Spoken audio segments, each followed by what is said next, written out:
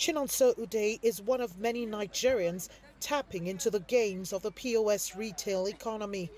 She's a cash vendor that provides easy access to withdrawals and deposits.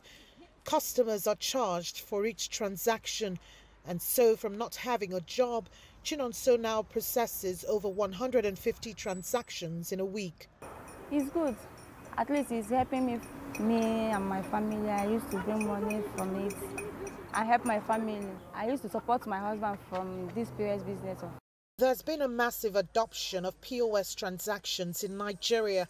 Transaction volume rose to more than $10.8 billion between January and July of 2022.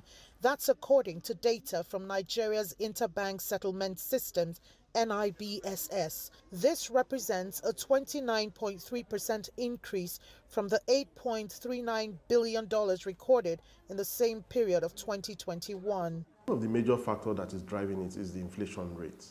The rise in the price of goods and services on a daily basis makes people to need more money to actually meet up their daily needs. They're spending more for food, they're spending more for petrol, they are spending more for transportation and almost every need. Their income is coming, in trickles, and that's why you see them withdrawing.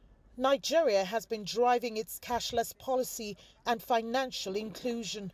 Experts believe that the swift adoption of electronic payments is favoring the initiatives and closing the access gaps associated with traditional banking and other orthodox payment methods. The ATM machines are no longer seeing queues. They don't have so much customers using the ATM.